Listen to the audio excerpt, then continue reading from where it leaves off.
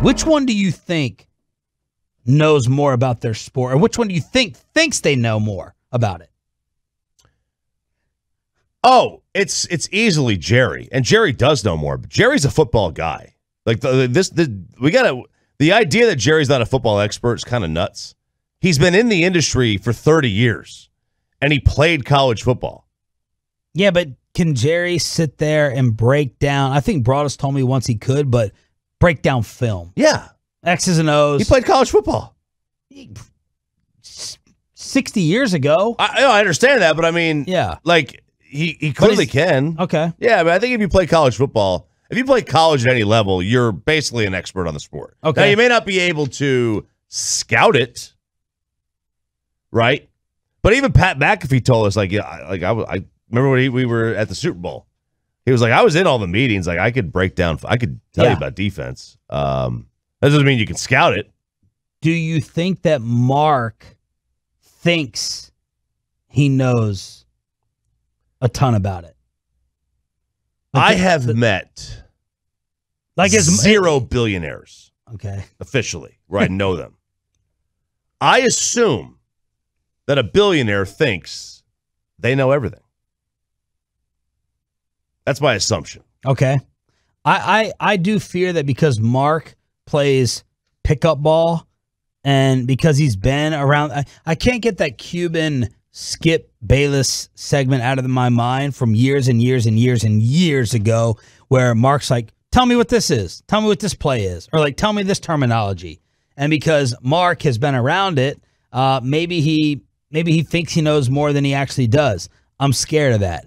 Is Mark too new school or is Jerry too old school if you had to pick one? Oh. Jerry is too old school. Okay.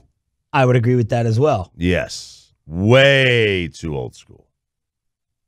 I would think so. Okay. Because yesterday, Kavanaugh, while blasting Cuban, was saying, here's a guy, along with Bob Voulgaris. Bob Voulgaris, a gambler, said, I believe I can build a team better than any other GM in the entire sport. That's how he made his millions, lost his millions, and then apparently made his millions back. So I wonder if Cuban, why wouldn't Cuban think along those same exact lines that him and Bob Voulgaris can outdo Steve Ballmer and Jerry West or any other great GM and owner tandem out there? Try it out, right? Try it out. I think I could build an NFL team. I think I could build a Major League Baseball team. I'm probably nuts, but I still think I could do it. I would look at it from a totally different perspective. I would like to think that I would have, especially in the NFL and baseball, it's going to be a little tougher. But in the NFL, I think you have GMs that are so antiquated. Just look at what Jay Glazer said yesterday about how trades actually happen. If you catch them on a bad day, you gotta be kidding me. I think the NFL GMs are ripe for the picking. You could just run circles around some of these fossils. So I would love to get the chance. But, I don't know what basketball's like. Is Daryl Morey? Daryl Morey is, let's face it, like, what's Daryl Morey doing? Analytics. Yeah, he's an analytics guy. He's been there for a while. Yeah. And the Mavs are just now getting into it? Whose quote-unquote GM has less control? Is it Will McClay / Steven or Donnie Nelson before yesterday? Because yes, Jerry's the GM, but I think a lot of that is in title. Yeah. Whose GM has less control? I think it's the Mavs. Also because... Think about that. Think about what the perception has always been. Right. Always Jerry handcuffing, Jerry interfering, Jerry this, Jerry that. I think it may be the Mavs as well. I think it may be. And I also think that the NBA GM also does less. The NBA GM is basically waiting for the star to tell him where he's going. You don't really put a presentation together for the star in the NBA. They kind of get together on their own. And like who the GM of the Nets is? It's not. Is it Bobby Marks' brother? Is it Sean Marks? Who even is the GM of the Nets? Yeah, Sean Marks, I believe. You think Sean Marks had a real big hand in Kevin Durant and Kyrie Irving deciding to go there? No. No, like they both wanted to go to New York, and they're like, well, the Knicks are a mess. Let's just go over here. This is fine. Yeah, we want to live there. Yeah. So I think it's the Mavs GM has less to say. Cuban versus Jerry. Autoflexy seen fan text after the Donnie Nelson news yesterday. Who's more stubborn? I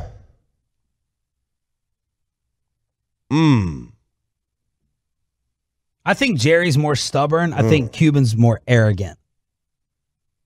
Okay. I don't know if you want to put both of those in the same sentence, but I think Jerry's more stubborn, Cuban more arrogant. Okay. I don't have a good feel on that one. I would lean. I think I might lean Cuban's more stubborn. Okay. I don't know. That's a really tough one. He's definitely more arrogant. Yes. That's a real tough one. You know what? I'll go with Jerry because I think Jerry's more old school than Cuban is new school. And I think Jerry's stubborn and kind of set in his ways. He's not really changing at this stage. Who meddles more? Who meddles more? Mark. I agree. He's on the bench. You can't tell me that he's not sitting there talking to the players during the game. So I'll say Mark meddles more. Okay. Has to.